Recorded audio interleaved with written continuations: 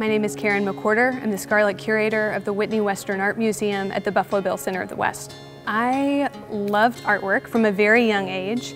My parents took me to museums starting, when I was a child and certainly through my teens. And I actually wanted to be an artist myself, but was never quite brave enough to tackle that as a career, and learned that I was pretty good at writing about it and talking about it, and I loved being around it. So art history was a natural next step for me.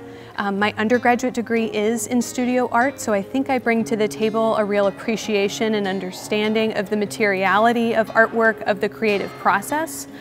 My master's is in art history. I earned that at CU Boulder in Colorado. And from there, I moved on to the Denver Art Museum, where I worked in their Western American art department for about 5 years in varying capacities. And then the last 2 years, I've been in Cody at the Buffalo Bill Center of the West. Art objects as physical things are incredibly important to understand aspects of history and also human creativity. They are records of the human capacity to respond to their environment to an incredible range of emotions. And that's why I was always drawn to museum work, is because we are the stewards of collections of objects. I'm not flipping through pages of a book where images are reproduced. I'm actually dealing with physical, man-made objects. And in those we can see the traces of an artist's hand, and that in itself is very revelatory.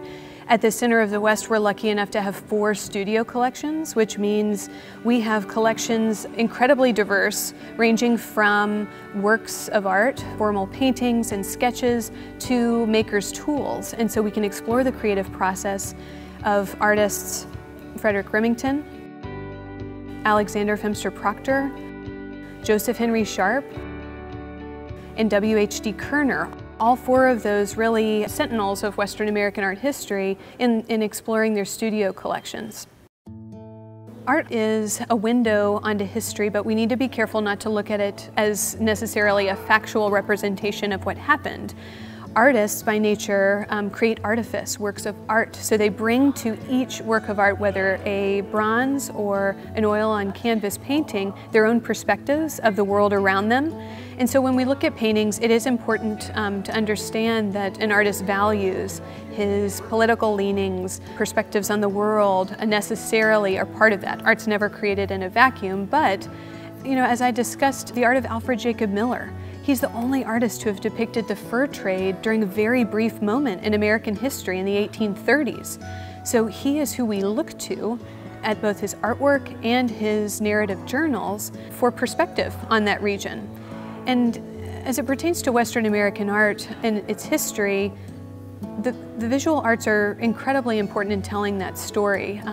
They provide perspective on the earliest chapters of exploration, all the way to artists today grappling with contemporary issues that we face.